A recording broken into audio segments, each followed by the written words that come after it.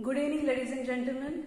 On behalf of the trustees, Director General and staff of Chhatrapati Shivaji Maharaj Vastu Sangrahalaya and Museum Society of Mumbai, I extend a warm welcome. We wish you all a very happy, prosperous and healthy new year. Today we are presenting 22nd Karl Khandalavala Memorial Lecture. The Karl Khandalavala Memorial Lecture was instituted after his sad demise by the Museum Society of Mumbai in collaboration with the museum in the year 1998.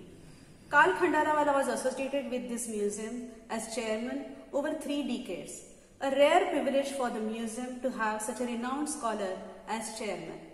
The lecture was started as homage to this great scholar and art historian. It is one of the prestigious annual lecture at the museum. The first Karl Khandalavala Memorial Lecture was delivered by Dr. Jagdish Mittal, a noted art collector, scholar and a close associate of Karl Khandalavala. Thereafter, many distinguished scholars have delivered this prestigious lecture on different aspects of Indian art and culture. This year we have Naman Ahuja, Professor of Art History, Dean of School of Arts and Aesthetics at Jawaharlal Nehru University to deliver 22nd Karl Khandalavala Memorial Lecture. We are thankful to Professor Naman Ahuja for accepting our invitation. His studies on ancient terracottas and other small finds have drawn attention to the foundation of Indian visual culture. It has led to various publications and curatorial projects that explore aesthetics of Indian iconography, transculturalism in antiquity, as well as historiography of arts and crafts movement. He has edited and co-authored numerous research papers as well as books. He is the author of Making of Modern Indian Artist Devi Prasad, The Body in Indian Art and Thought, and more recently he has catalogued the collections of Ashmolean Museum, Oxford, titled The Art and Archaeology of Ancient India, Earliest Times to 6th Century. His today's lecture, Quotidian Histories, Curating Everyday Objects, is based on same research. We are once again thankful to Professor Naman Ahuja for accepting our invitation to deliver this lecture. We are also thankful to all our friends, well-wishers, who have always encouraged us for organizing a wide range of activities and lectures. Thank you once again, and over to Naman Ahuja for the lecture.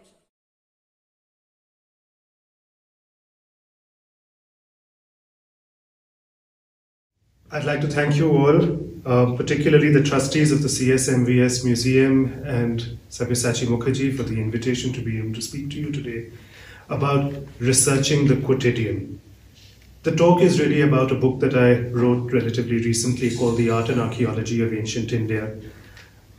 It's a catalogue of the Ashmolean Museum's collection in Oxford. And rather than just focus on the highlights of the collection, what I thought I'd do is tell you a little bit about the stories that went into the objects, the collectors, and my methodology in the writing of this book. Why have I titled the talk Researching the Quotidian? The quotidian, or that which is a part of everyday life, has suddenly become an important genre of scholarship once again. This time because work from home has become the new normal, so everyday life has become something that the world is privy to. We have seen that what happens at home is not the same as what happens publicly. Different contexts, circumstances, rituals, practices, and even people who normally get ignored or not accounted for or ever spoken about open up a view of the past that is otherwise denied to us if we study only public monuments or literary texts which were written by and for those who were literate. So how do we tell the stories of those who were not necessarily literate? I would like, in today's talk, to take you not just through a slideshow of some of the interesting things in the book, but use those objects to reflect on how we can build up a rich history about the past. I'd like to focus in my lecture on other questions that are germane to museums today. My first intention is obvious. How was the Ashmolean Museum's rich and representative collection formed? what is the nature of research required to develop the curatorial concerns and narratives that are relevant for our times. Right at the outset, I should say that this book began when Andrew Topsfield, who was then the curator and then later keeper of the Eastern Art Department of the Ashmolean, and Neil Kreitman, who is a collector with a very fine eye, created a grant that allowed me to be a research fellow at the Ashmolean for a few years. I began work on this catalogue at a time when I could still profit from exchanges with older scholars, Simon Digby and James Harl, who had both served the Ashmolean for much of their careers. I'd like to begin by thinking of those people with gratitude. The catalogue as it now stands comprises about 163 catalogue entries, but some of those catalogue entries contain about 40 items each. And when you add it all up, it's a catalogue that has about 480 objects in it. It was never really intended that the catalogue would have quite as many objects as it now does. But many more objects began to come to light as the old premises of the Ashmolean was decanted when it was going through its refurbishment and the new Ashmolean was getting created. In fact, you could say that the Ashmolean that I joined in 2001 was quite different to the one that published the book 2 years ago. However, even this big book is not really a complete catalogue of everything that the Ashmolean contains from ancient India. We've left out the objects from Gandhara, for instance. The objects from medieval India are yet to be written up. The paintings of the Ashmolean comprise a third and a fourth catalogue, all their own. So I'm only going to focus on the objects that were made from earliest times up until what we call the post-Gupta period, which is broadly about the 6th century AD. When we talk about things like Gandhara, medieval Indian paintings from Rajasthan or Mughal style, these are all categories that you are very familiar with. You've all heard these terms today. But at the time when the Ashmolean's collections were being made, these were not well-defined categories. Collectors were just collecting things from all over the place and putting them together. So as a result, what happens is that the Ashmolean contains objects that don't come from any one neat category or the other. They come from those in-between periods, and new research had to be done. In fact, one can say that collections like the Ashmoleans were at the forefront of defining those very categories that we today hold so sacrosanct as the very periods of Indian art. But the Ashmolean contains objects that don't fit into those categories. Some do, but many don't. And as a result, they couldn't be slotted into any of the neat chapters that I had developed for the book. And that necessitated a new chapter, a 6th chapter in the book, which was on the subject called miscellanea. Now this category is one that I think requires a little explanation. There are Neolithic tools that imitate Bronze Age ones. So where do you slot them? In the Neolithic or in the Bronze Age? There are objects that were collected by people who thought that they were genuine, but today research has revealed that they are fake. Where do you slot those? There are objects which seem to be made in one place, but they are also found in other places. So which chapter do you put them in? Which region do you slot them in? And then there are objects which were identical over many centuries, millennia sometimes, and so you don't know where to chronologically place them. And all of these things came together to confound one to a point that it required this chapter called Miscellanea at the end of the whole book. So let me begin by showing you just 2 examples of these kinds. This plaque of a female attendant looks as if it is of a late Kushan style. But a close inspection of the plaque raised suspicion in my mind because the edges of the plaque are all uniformly raised. Whereas being a fragment and not a real edge, they should actually be all along the same plane. Then I realized the texture of the terracotta was also just a little too smooth, and not like the thousands of other terracottas I had handled from that period of ancient India. A photograph of the object would never have alerted me to these inconsistencies. And I mention this because as a teacher and as a museum curator, we have to remember that online lectures and virtual learning can never really substitute for the true object-based learning that we need in our profession. There was something else about this object that irked me. I felt that I had seen it before, so I started rummaging through my old notebooks and I found the one that I had used on a field trip to Allahabad about 4 or 5 years earlier. And I found that I had made note of an almost identical object that was even broken in exactly the same places. And when I examined my notes, I found that my measurements of it revealed that it was just fractionally larger than the one at the Ashmolean.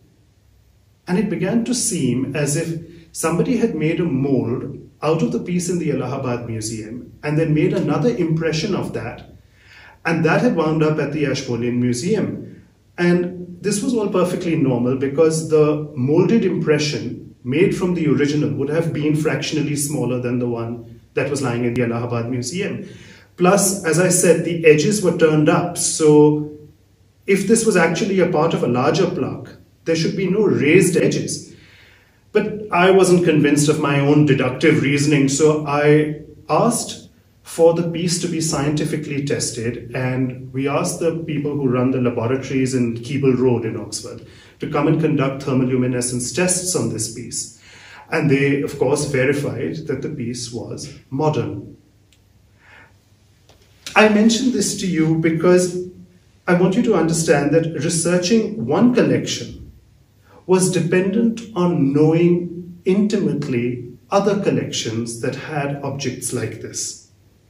It required years of familiarity with handling excavated pieces to know about the texture that they should have. It warranted knowing how to catalogue them as precisely as one could. It warranted securing the funds to travel to all these different places and do the fieldwork that was necessary. And it warranted also a spirit of collaboration to work with people who specialize in other disciplines, like scientists, to be able to work together to analyze objects. And I hope this is a spirit of collaboration that we can foster in our own museums, in our institutions in India. There were other objects that also had to be examined closely to see not if they were fake, because I don't want to keep talking about those types of objects, but I want to show you a different kind of object to be able to study what else constituted miscellanea. Now, this bronze ewer was made in the 1st to 2nd centuries AD. Research on its modern conservation had allowed me to establish what parts of it were original. It allowed me to establish an analysis of the metallurgy, and this confirmed that the object was in fact consistent with ancient bronzes. And the fact that there were depictions of such bronze ewers in the sculptures that were made in ancient India also allowed me to be able to date the object fairly precisely. It turned out that such objects had been found in ancient Gandhara, and it was a standard design for ritual vessels from that time. So this time it was not the scientific research that was intriguing me, but the research into the provenance of this piece. The ewer was reportedly found in South Vietnam. Research on a related object in the Cleveland Museum drew my attention to excavated pieces from Gandhara, sites like Takshila and Begram, and also to Hellenistic ewers. It led me to closely examine sculptures to see if there were depictions of those objects on those sculptures, and I found that spherical or squat ovoid pots with curving handles over the rim were a standard feature of ancient Indian design. They're known to us from several relief carvings ranging from Bharuth in the 2nd century BC to Gandhara and Amravati all the way up to the 3rd century AD. But the point was, what on earth was this object doing in the Mekong Delta of Vietnam? This object hadn't been found in any of the places where it would have been made? Now, we had enough research to know that ancient Indians were trading with Southeast Asia, with Cambodia, Thailand, Laos, and even South Vietnam, where this object was found. Studying a Kushan Gandharan object found in the Mekong Delta was exciting. It may have been made in Gandhara, but it had gone to Vietnam along with a monk from the ports of Amaravati or Chandraketugarh, maybe. The two port towns of Chandraketugarh and Amaravati, in fact, along with the site of Tamluk, were places that I was going to spend much time studying while writing this book. In fact, I owed the award of the fellowship that permitted me the chance to write this book to the fact that the Ashmolean owns the most famous ancient terracotta object from one of the most ancient ports of India. Originally from Tamluk in Bengal, she is now better known as the Oxford Yakshi. She's so famous that she is, of course, the cover girl of the book that I'm here to talk about. Now, although a few thousand comparable pieces have been found of the same broad style, this plaque was the first one of this type to ever be discovered. And it remains the most well-known of all ancient Indian terracottas. It is used as the standard against which the style of post-Mauryan art is measured. Most people who have talked about this piece have noticed that the goddess is clad in a very diaphanous drapery that is wound around her body and draped over her left shoulder, rather like the way a modern sari would be worn. She wears very elaborate jewelry all over her body, and her costume, her turban are quite exceptional, and that's made her quite important for a study of ancient Indian costume. She sports an elaborate tripartite headdress, a conical element in the center, and a large turban-like arrangement on the left. But it is the right side, which has 5 weapons in it, that attracted the most amount of scholarly attention. The weapons in the goddess's headdress may be identified as an ankush, or what we call an elephant goad, a spear or a dagger, a hatchet or axe, and 2 forms of tridents or trishuls, respectively. Her extravagant jewelry includes in her left ear a large disc, while if you look in her right ear, the same disc is at the end of a laterally projecting cylinder. And then there are these tassels of pearls that are suspended from both the discs, and in fact there are little pearl-like stipples all over her body. Art historians are often accused of laboring their descriptions, but with this object, the more I zoomed into it with my camera, the more there was to describe and talk about. In fact, what can be said about it is that this elaboration, this jewelry, was in fact the very point that the artist was trying to communicate. So what is it in this jewelry that is so important? My attention was drawn to the goddess's huge belt, which is slung low and asymmetrically across her hips. What was intriguing about it were the tassels that fall from this belt, that are shaped into pot-bellied little dwarf yakshas. The technical term for them is a kumbhanda, he who has a belly like a kumbha anda, or a pot belly. These little figures are dangling over her thighs. These talismans are rich with symbolic significance. Similarly, I noticed that there were other talismans on her body as well. Let's look at the diagonal jewelry that is worn across her torso, for instance.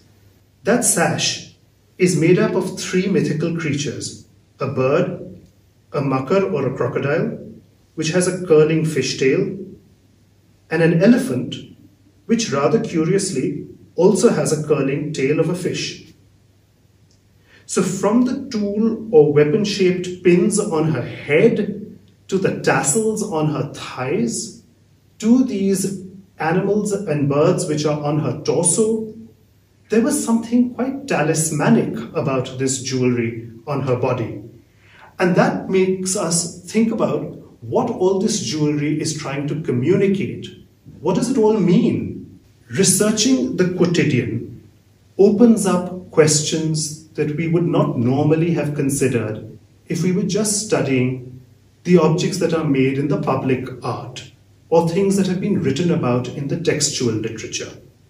We have normally been given to understand that the purpose of an image in India is to take darshan, to look at an image, and to be looked back by the energy that is inherent in that. It's supposed to be a two-way visual exchange. But what we're looking at on this object is that these are things that are not meant to be looked at alone, but they're meant to be touched. They obviously give the lady power because she possesses them, because they touch her skin. Talismanic objects operate very differently. They're to be touched, not just seen. And this takes us to an aspect of religion that we normally think about as superstition. These are things that are almost never written down in texts. The quotidian is also the realm of the private sphere. It is the place for women and children. It's a space for families. It is not the space of just what happens on the Grand Taj Mahals and the Buddhist stupas, which art historians normally study. It's not the realm of those who are literate, for instance, and who compose their fine poetry in Sanskrit or Persian, but it takes us into the world of those who may not necessarily have been literate. It takes us into a world where superstition matters. It takes us into a world where rituals and festivals can be perhaps studied better than they would have been through the texts. It also takes us, as I was just hinting, at the world of women and children, and away from the literate, masculine, and patriarchal domain that normally inflects our understanding of Indian art history. So, by contrast, the kind of objects that we are looking at in this book allows us to focus on those little things, the everyday things that people used in their homes or that made up their everyday lives. Things that were easily affordable, and they make for a rich telling of history that takes us to narratives that are harder to tell if we were just curators of court art. The image itself is of a fairly standard type. A small female standing with one arm akimbo is found widely, as I said, in thousands of examples between 200 BC and 8200. Just like this very extraordinary jewel, which is made of amber and was found somewhere in the northwest frontier of Pakistan or perhaps in Afghanistan. Its iconography and style make it look just like a Mauryan period piece from Mathura or somewhere like that, but it's made of amber. Now, this little jewel is important because we know that amber isn't found in India. In fact, we have very good references from Roman sources that tell us that the usual source of amber that they were used to from Sicily had dried up by that time, by the 1st century AD. And they had started importing their own amber to make some fabulous things that they would make at that time from the Baltic region, from Central Europe. So it means that somewhere in the Scythian or Seleucid period, in about the 2nd century BC, traders had brought Baltic amber to Gandhara, where locals used it to carve a jewel that they found important with iconography that was relevant to them in that region. And that iconography happens to be of the same type of goddess. I found other examples as well, sometimes even made of gold. And these ones were kept in boxes which contained the relics of a monk or the Buddha and were kept interred inside stupas. So perhaps this little amber object was also once a relic deposit, just like those gold ones were in Bihar and in UP.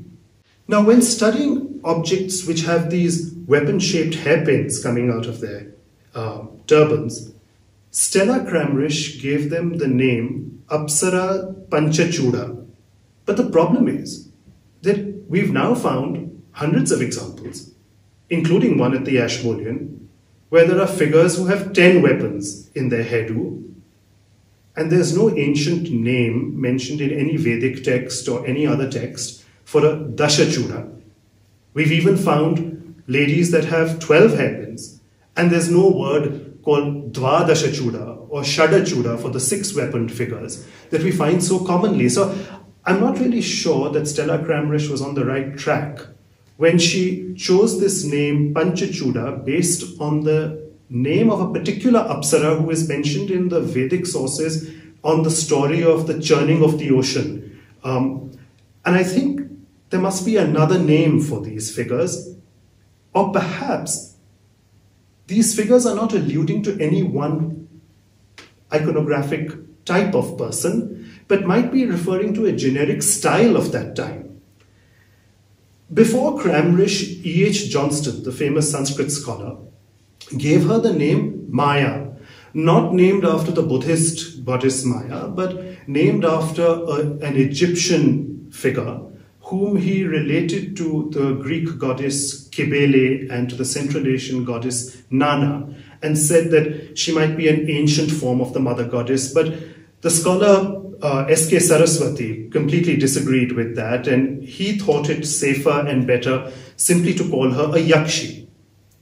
Then Pratapaditya Pal came up with another hypothesis, and he said that these weapons cannot be ignored, and maybe this figure should really be called a proto-Durga. But the problem was that I began to find figures where this lady with the weapons is sometimes standing on a lotus inside a water tank, which is normally the standard iconography for the goddess Lakshmi. And because these goddesses began to look as much like Lakshmi as they did like Durga, it became questionable whether we should be calling her Durga at all. This also made me question whether the weapons are indeed an iconographic attribute, whether we should be using the weapons to give her a name, because she comes up in Buddhist contexts, she comes up in Lakshmi-like contexts, she might be a Durga-type figure, she may be related to a Vedic myth, she may be just a standard Yakshi. Maybe this was just a way of saying something important about the talismans that she wears in her hair. In the examples that are found from Haryana and Punjab, she doesn't always have weapons. Sometimes when she has them, they are counterbalanced on the other side of her hairdo with an equal number of sprigs of foliage. So weapons for protection and productivity, which is symbolically conveyed through the foliage, the ears of corn and wheat that you see on the other side, seem to be the two things that she is communicating: productivity and protection simultaneously. These then seem to be more like symbols of power and beauty, not limited to goddess figures alone at that time. They made me therefore question whether these figures were always to be regarded as something cultic. Now I'll give you another example. Take these figures which have been found in Bannu in the northwest frontier. The Ashmolean has two examples of these. The weapon-shaped protrusions right at the end of the hairpins seem to have fallen off them, but we can see that they were still emerging out of the figures. In the center of these little statuettes, you will find that there's a socket, and scholars have suggested that they would have been used as either handles for an object like, for instance, a mirror, or they could have even been legs of furniture. Now, furniture legs and mirror handles, suddenly this weapon-shaped hairpins are on very secular objects, and they are not associated with anything cultic at all. And that takes us actually to a much more serious theoretical, methodological question when we examine the quotidian. Objects that can be used for rituals can also be used for secular purposes. When we study them in a temple, they may be given a ritual meaning. But when you study them in a home, they may be used, as I said, sometimes for ritual, but sometimes for a totally secular purpose. I mean, we should be familiar with this paradigm in Indian art history. The images of gods, for instance, you can even see them outside the CSMVS Museum in Mumbai, right here in the Kala area, where you see images of gods are put on bathroom tiles as transfers and placed outside walls, not for people to worship them, but to prevent men from urinating on those walls. So you're using the image of a god not for any cultic and religious purpose at all. Or take another object, like for instance, a common enough thing like a diya. People use a diya every day in their home to light a flame, which is the very basis for performing a ritual. It's such a pure and simple sacred object. But at the same time, in many a drawing room or in many a student's hostel room, you will find that the lip of the diya is being used very comfortably to balance a cigarette, and the object is being used as an ashtray. Now, however profane it may seem to us, or sacrilegious even, the fact is that we don't know how that object was used by somebody in their home. Similarly, the talismans on this figure, which are made up of these morphed creatures, show that she occupies the power of moving between worlds, of moving between the aquatic and the terrestrial, between the aerial and the aquatic, between supporting her pregnant belly on the one hand to offering protection, to offering productivity. I wonder sometimes whether the modern designer John Galliano was thinking the same thing. I don't know if he's been collecting Shunga and Satvahana terracottas or not, or if he was directly inspired by them. But I mean, just look at this. The connection does seem to be quite remarkable. So coming back to the issue that I've been trying to draw your attention to. Conducting microscopic examination of an object, the discipline of knowing how to catalogue it, writing careful descriptions, allows a researcher to link it with other objects of that age, and it opens up art historical studies in many new ways. For instance, when I first saw this piece in the Ashmoleans collection, I was a little amused and I was a little impressed. I thought I might have stumbled upon the world's first iconographic depiction of the god Ganesh. After all, it does show a figure with an elephant head on a human body.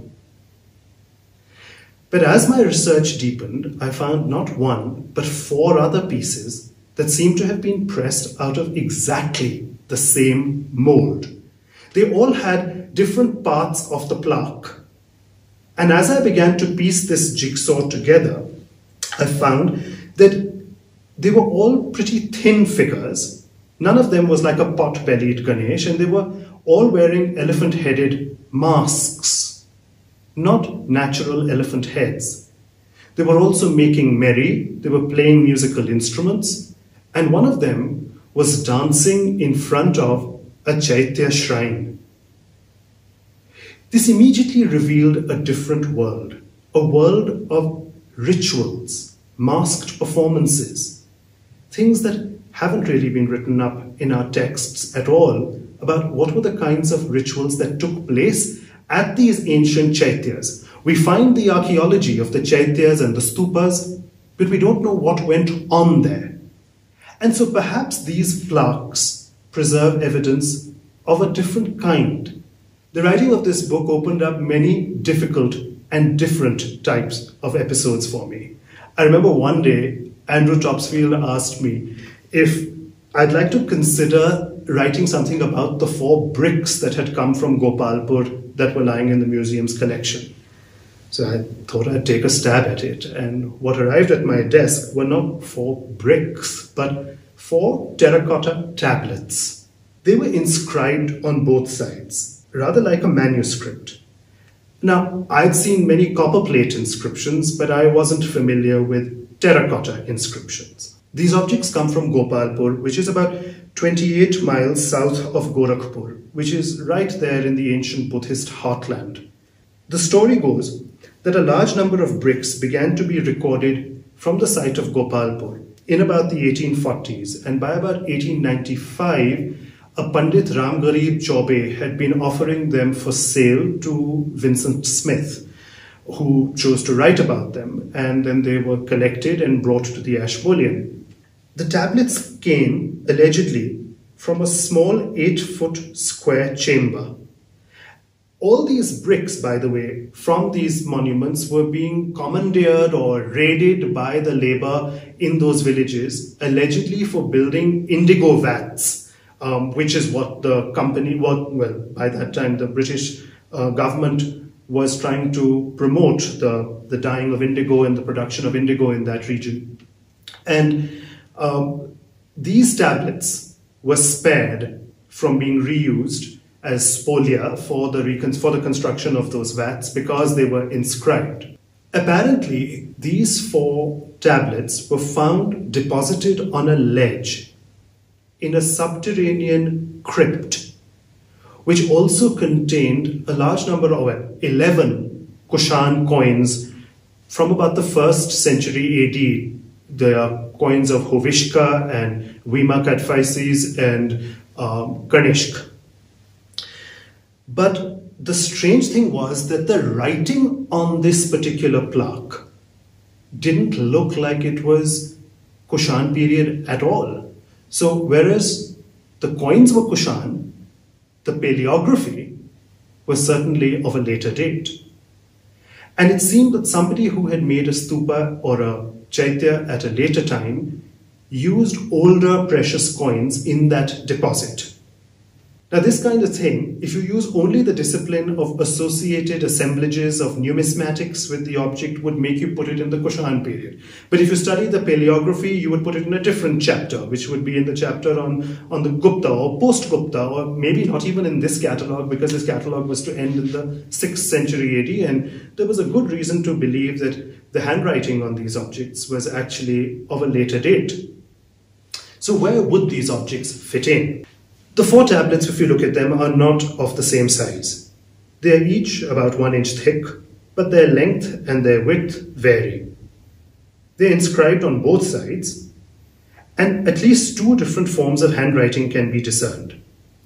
One has larger akshars or larger letters with more spaces between them and is in an altogether more rapid handwriting, while the majority of the plaques or tablets seem to be in a more careful, smaller, tighter hand. I hadn't anticipated that my research would lead me to so closely examine someone that I was reading their handwriting, not a monumental inscription on a public stone for everyone to read, but somebody's own handwriting. The tablets all have versions of the same sutra, the Pratirtha Samutpada Sutra written on them, which is the Sutra of Dependent Origination, which is probably one of the most important sutras of ancient Buddhism. It must have been copied by monks who were listening to an abbot reciting it.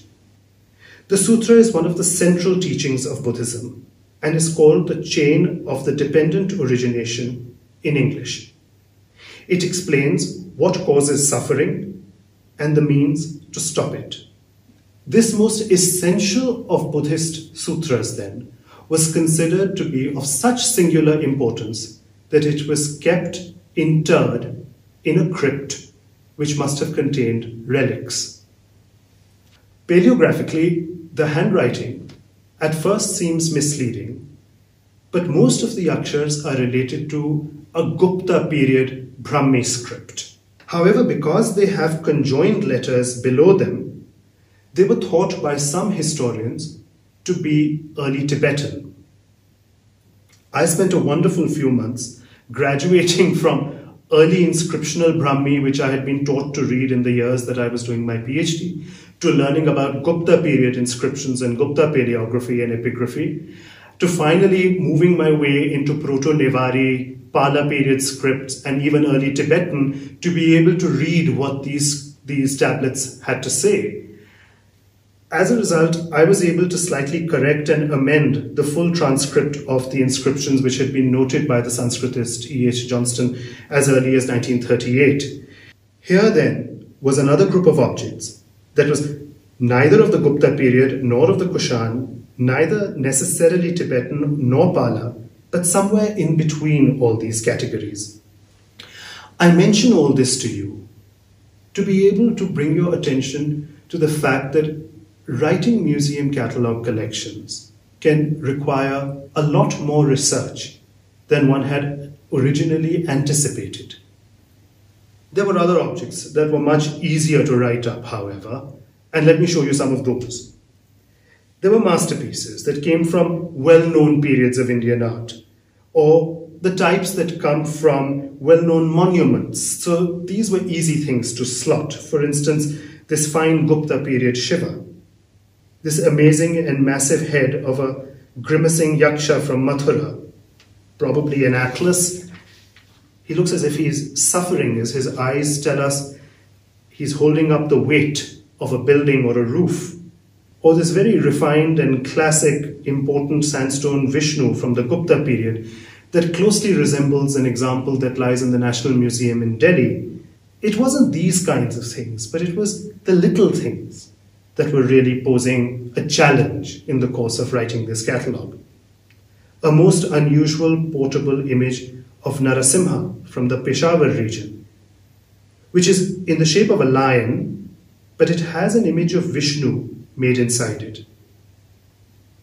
It looks to be a personal shrine, something that was portable, something that a family that migrated from the Peshawar Valley could have carried away with them once. Or the many tiny but wonderful objects from Chandraketugarh, like this erotic talisman for fertility that might have been used in someone's home. The expressive objects that capture the romantic mood of lovers, like these kissing kinnars from Kashmir.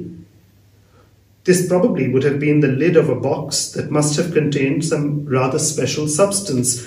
Was it an aphrodisiac, one wonders? The domestic does, of course, take us into very reasonable speculation along personal lines. People's sexual mores, their ritual behavior, their private worlds, their superstitions. These embracing lovers from Tamluk are amongst the oldest and most critical pieces to study the visual or iconographic codification of the Ras of Shringar. Importantly, we see this kind of Shringar not on the public monuments of the 2nd century BC in India, but here so tenderly captured in a little terracotta. They tell us about the spirit of the age, and once again, how the aesthetics of what was created in the religious and public spheres of temples was informed by what was being made and used at home. The objects in this collection taught me a lot. One day I walked into my office and there were 3 trolleys lying there with a little note that, again, I might like to consider including them in my catalogue. So, ever curious, I opened up these boxes and I was exasperated because they contained fragments or shards of pots. Now, I was quite familiar with pottery shards. I'd spent my PhD years studying pottery shards. I'd photographed something like 5,000 of them on little 35mm slides. I had learned to thin section them and look at them under a microscope to see what kind of clay or fabric they were made of. I had been taught how to analyze the clay body. In fact, I remember my pottery master, Devi Prasad, telling me that my fingers were not sensitive enough. And in fact, even Gordon Lang, the expert of Chinese ceramics at Sotheby's, used to tell me this same thing. They both said that you have to learn how to lick the ceramic to be able to tell what kind of clay body it's really made of, because only your tongue is really sensitive enough to know what firing temperature that clay has been taken to. Well, I'd tried other things. I'd scratched these shards in my time to be able to see what consistency they had. I remember once even in the Department of Archaeology in West Bengal, they had lots of examples of one particular type of shard, and I held one of them under a faucet of water to see whether the pigment on it would run off, to see whether it had really adhered with the body. And in another example, I remember holding it under a very fast faucet to see whether the kaolin or china clay had really fused with the earthenware at the back, which the pot was really made of, to see what firing temperature it had been taken to. I mean, my methods for research in terms of object handling were very unconventional, and these are not the kind of methods that today one gets to teach one's students. I mean, I don't even know if my methods would be considered legal. Licking and scratching and sniffing and rubbing and, wetting museum pieces. I mean, I don't know how much time I can spend with my students teaching them these things anymore. So, however unconventional my methods may have been, the fact remains that they had given me the kind of empirical experience that had landed me my fellowship to write this book at the Ashmolean. And I mentioned that to educators and museum directors and pedagogues, my own colleagues today, to understand how important study collections really can be. A little fragment, a little pottery shard, can hold many secrets, therefore. Examined carefully, it can tell you what part of a pot it comes from. It can provide clues about the shape the full pot once may have had. So you can see that it might come from a shoulder of a pot, or it might come from the base of a pot, and from that basis you can conjecture what the rest of the pot's curvature would have been like. You can then tell whether it's the type of pot or shard that was used for holding grain or holding liquid. Was it a pot that was being used for cooking or storing? But not all pottery shards need be for pots. Clay objects are the basis of all construction. It could be the portion of a drain, it could be the portion of a roof.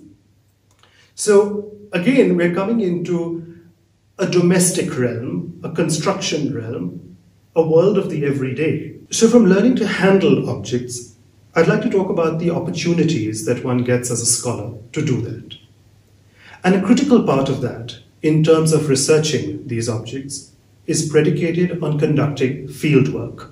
Fieldwork then by the collectors who made these objects, and let's look at the fieldwork now, which I conduct, let's say, when I go with my students and take them to some sites to study fragments. Or I remember, for instance, going to the Sundarbans, where I saw hundreds and hundreds of fragments that had been washed up on the shore of Kakdweep and some of the other islands in the Sundarbans. Some of these islands don't even have names, they're just numbers, because I was trying to find a context and a meaning for all these early Chandraketu shards, but these ones that I was looking at on the table at the Ashmolean weren't quite grey enough and light enough to be like the Chandraketu ones. They weren't red enough to look like the Harappan ones. They weren't black or red like the megalithic ones. They were like nothing I'd ever seen before, and I couldn't quite figure out where to position them. I found a small note appended to one lot of pale grey ones that said that they had been collected by Sir Mark Aurel Stein, the famous British-Hungarian traveller and archaeologist who was based in Lahore for many years and undertook pioneering visits through Baluchistan, the northwest frontier, and through Central Asia all the way up to China. There was a note on another box that said that it was a Malabar chatty, all the way from Dunhuang in China to Kandaniseri in Kerala. I certainly had my fieldwork cut out for me. I mean, I was going to be writing grant applications left, right, and center for visits to be able to compare these spots with different places. And of course, that kind of funding is not permissible, and nor is that kind of time available to us as art historians when you have a publication deadline. I went to call on my friend Cameron Petrie, who was in those days a DPhil student and had an office right next to the Ashmolean at Somerville College. And he pointed me to the publications of Aurel Stein, to Walter Fairservice, to Raymond Olgin's work. And I began to trawl through excavation report after excavation report, tracing their journeys to try and see in what year they could have picked up which shard and try and establish what period, therefore, it may belong to. It was only many, many years later, 15 years later, in fact, that I got the opportunity to travel to Karachi for myself. And I found there these steel boxes lying in the excavations division of Raymond Olchin's. And along with that were tons of pots that were made of exactly the same fabric that we were looking at the shards of in the Ashmolean. So 15 years later, I finally managed to identify what was in that first box of slides that was put on a trolley in one of the 3 trolleys that was left beside my table, with a little note that said, would I consider including them in my catalogue? And I was only able to really consider including them in my catalogue 15 years later. The important thing about these shards is that they come from a phase of Indian civilization, which is at least 1,000 years earlier than Mohenjo-daro or Harappa. So as I was saying, that was as far as the research on that first trolley's objects went. And then, of course, I went to the second trolley, and this time life was a lot easier. They contained black and redware pots and shards of black and redware. Now, these came from megalithic burials, and I was familiar with these. They're dated broadly anywhere between 1500 and 200 BC, and they're mostly from southern India. They had been collected by a Dr. E.H. Hunt. Hunt was a Hyderabad state medical officer who, like many others who were interested in archaeology at that time, was fascinated by the Iron Age megalithic burials in the Deccan. These pots are quite different.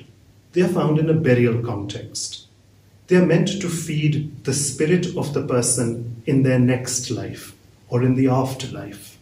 So they're quite different from the storage jars that come from people's homes from their lifetimes. The symbolism of the motif of the pot is quite profound in Asia. They say that the only material object that the Buddha owned, apart from his walking stick and his robe, was a bowl. The bowl that he used to wash with, the bowl that he used to feed from. It was a magical bowl that could feed many, it could feed him. It was the only material possession that he had. And legend has it that on his passing, this particular bowl went to Gandhara, where it was venerated as a great relic, and people from all over the world would come to worship at Gandhara because it was the land that had the Buddha's bowl. There are many other meanings associated with the pot in Indian philosophy. In the famous ancient Indian lexicon of Sanskrit, the Amarkosh, the synonym for the word earth or bhu is Kumbhini, she who is the pot. So the pot is the earth itself. Looking at these shards, I was reminded of the rather overwrought emotional outburst in a verse in the early Sangam poetry from South India. In it, there is the plight of a recently widowed woman, and she says, "O potter that makes pots for the burial ground, pity my plight, and show kindness to her who, like a little white lizard, clinging to the spokes of the wheel that turn beside the axle pin of chariots, has, in her husband's life or in her husband's company, traversed for long the narrow and difficult path of life, and condescend to make that burial urn large enough to include her in it too." Researching the quotidian has meant that one has had to act as a writer or as a curator who has used these ordinary objects to try and enliven the history of the everyday. Pots contain, or as I've tried to show in this book, they also show us something about ancient lives as fragments of possibilities for us to connect with those lives. The Japanese have a wonderful term for this aesthetic. They call it kintsugi. They say that the material that you use to join shards together to make a pot whole again is the gold. It's the silver, sometimes it can be platinum or lacquer, but it is the glue that is so important, that links us with the past, that makes the story whole. So the art historian's job, perhaps rather romantically put, is rather like that kintsugi, that golden lacquer that allows us to link up these broken fragments and build a history of everyday lives, of everyday objects from people's pasts. The Ashmolean, which is perhaps one of the world's oldest museums, has been performing that role of a glue for people to be able to see their past for nearly 400 years now. And I'm going to focus towards the end of my talk on that role of the museum. The Ashmolean Museum was built on the collection started by a father and son duo of gardeners who went by the name Tradescant. And they traveled to various parts of the world and collected rare plants for an arboretum. Their actions were comparable to people in India at the same time, where Jahangir and Shah Jahan were quite interested in collecting exotica and rare plants and animals from all over the world for their menageries, but they weren't really making them available to the public. In 1637, Thirumal Nayaka in India was paying dozens of priests to also pray on his behalf and collect medicinal plants to cure diseases. And it was at the same time that John Tradescant Sr. was appointed the curator of the newly founded Physic Garden at Oxford, which specialized in medicinal herbs. His son, John Tradescant Jr., gifted a substantial collection of the things that he had made for what he called his ark, which included great rarities, including Pocahontas's mantle, Pocahontas's robe. He gifted these things to Elias Ashmole, who was a collector of astrological rarities and medical and historical manuscripts. And Elias Ashmole created the public museum in 1683 that we call the Ashmolean. Now, it is the world's first university museum.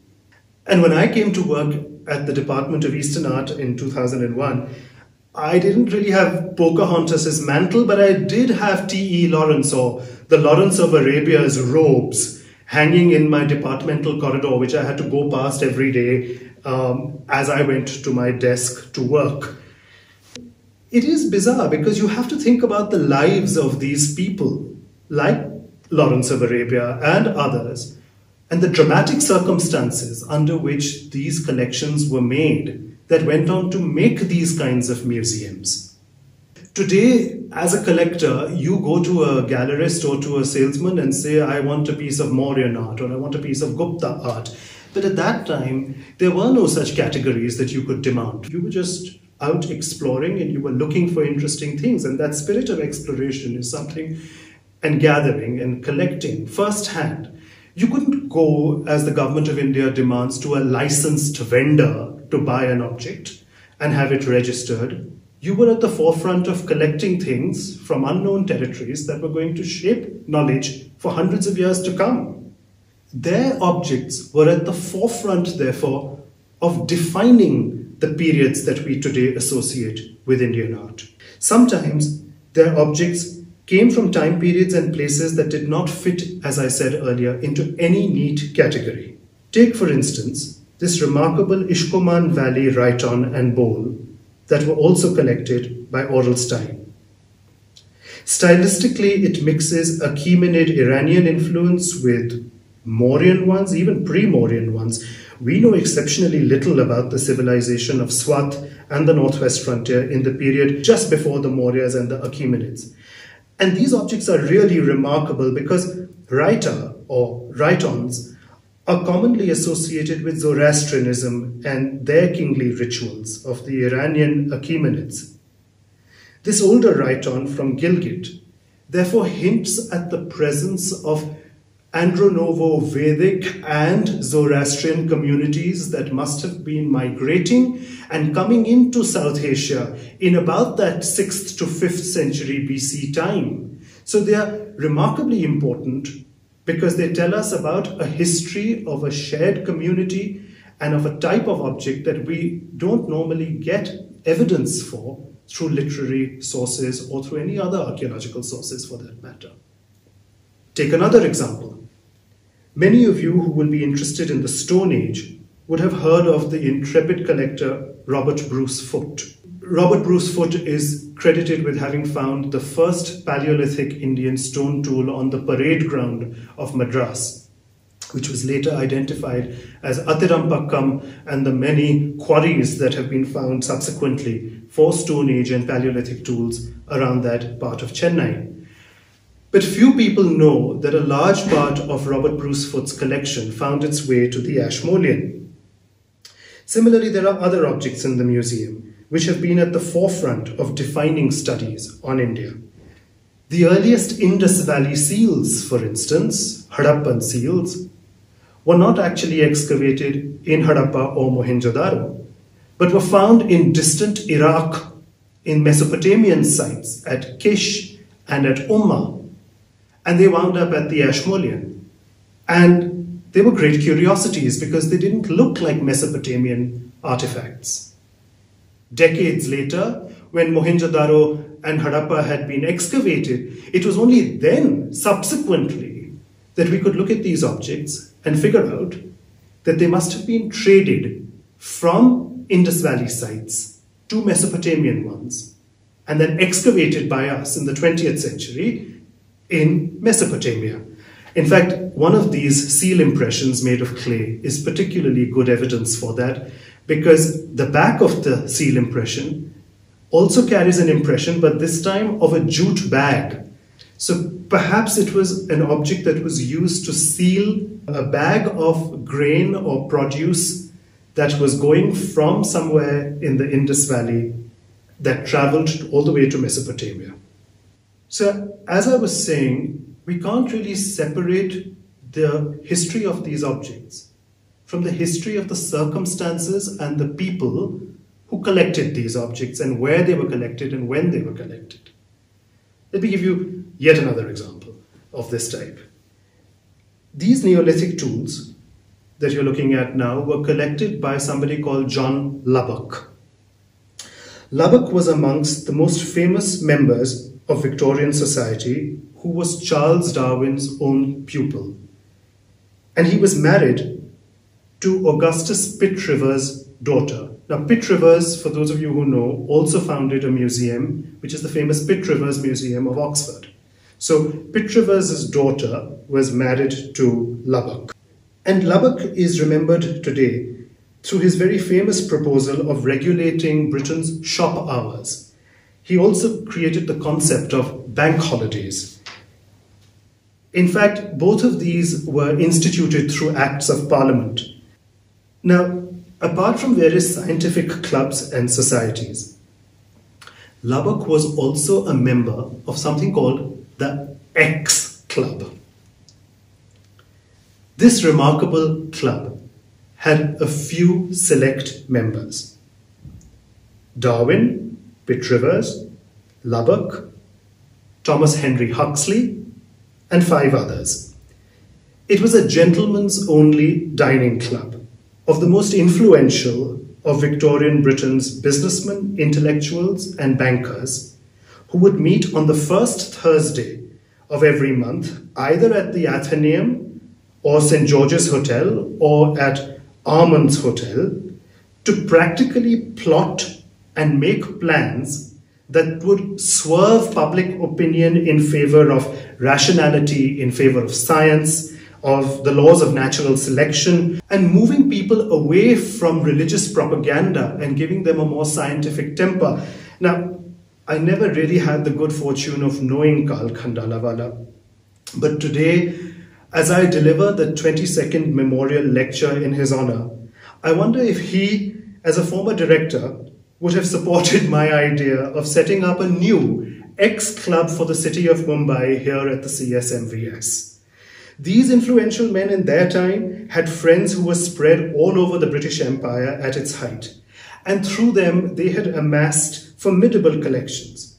Just as the Ashmolean and such museum collections proved instrumental in shaping public opinion and bringing a more rational view of history in religion and society. One wonders whether our museums in India are going to take that initiative and that responsibility. What will it take for our collectors and curators to really start using these objects to start researching and educating the public? But equally, you can look at these objects and these collectors and their legacy in a very different light. And that's an equally important, paradoxical and sad light. They reflect the aggrandizement and the ambition of the British Empire. However, I think looking at them only through that lens would be a limiting view of the richness of the collections and their contribution in shaping our knowledge. I agree, it's all very well to have a bit of a laugh about these very patriarchal gentlemen's only ex-clubs.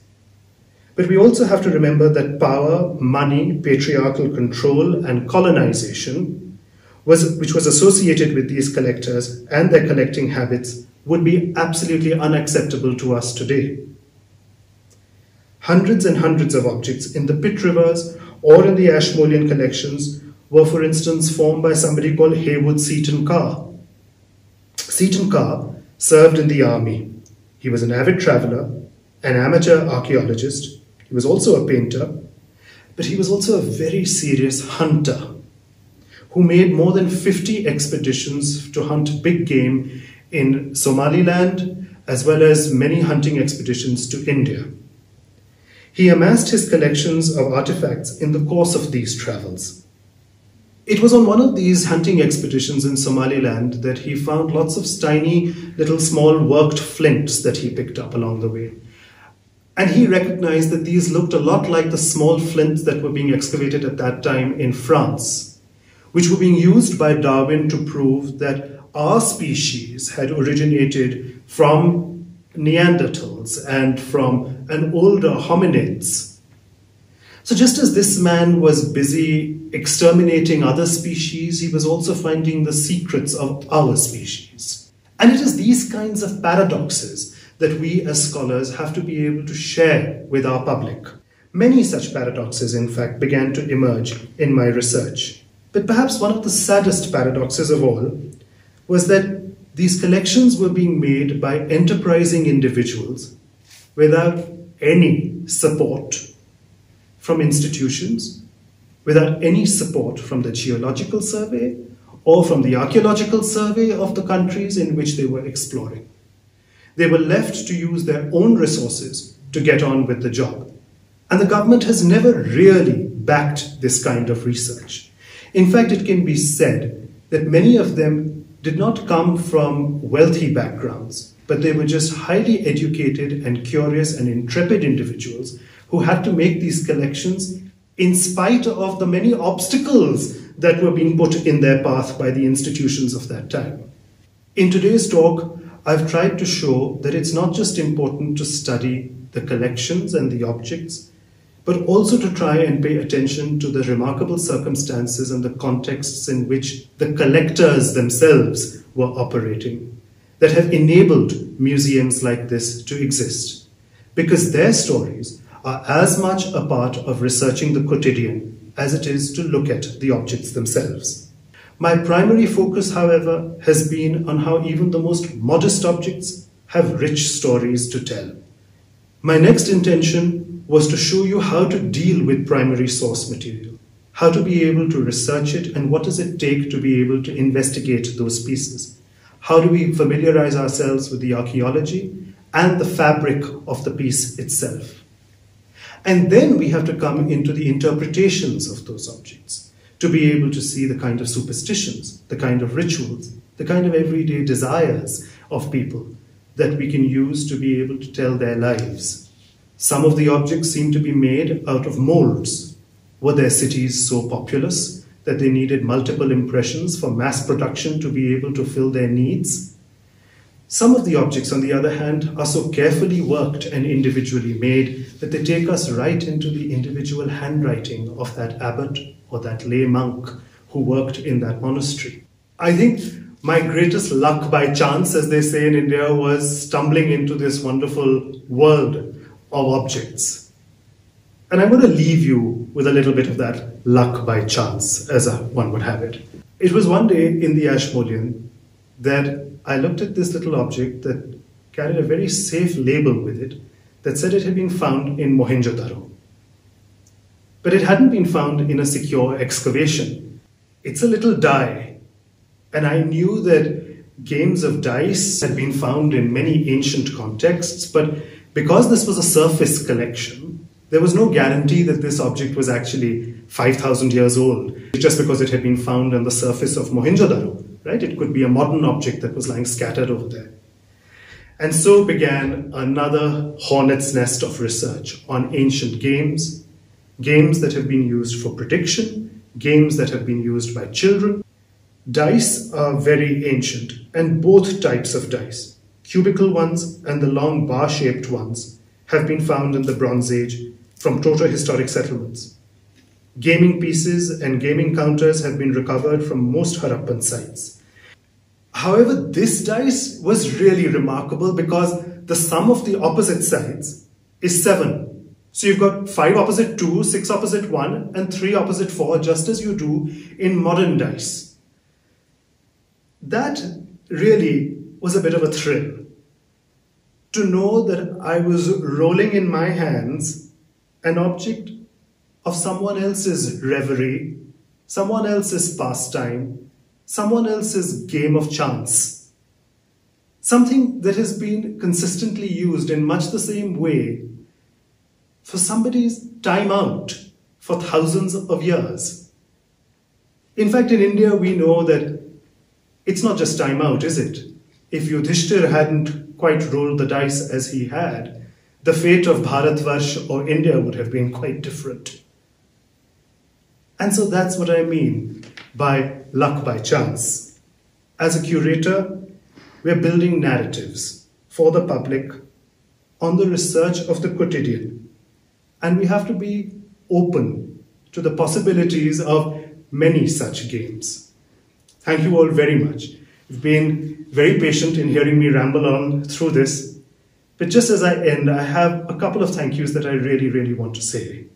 The first is to Randolph and Marjorie Boxall, who I remember extremely fondly because they supported me and a lot of the research that went into the writing of this catalogue. I'd also like to remember and thank my research assistants who have helped me along the way: Avani Sood, Shweta Wahi, Sanjukta Datta, Anjali Duhan. You've all been there and helped me in many ways. And finally, I want to thank my family. I think they were the ones who've been like a real pillar, waiting for this book to finally finish when they thought that it would never see the light of day. Thank you all very much. Good night.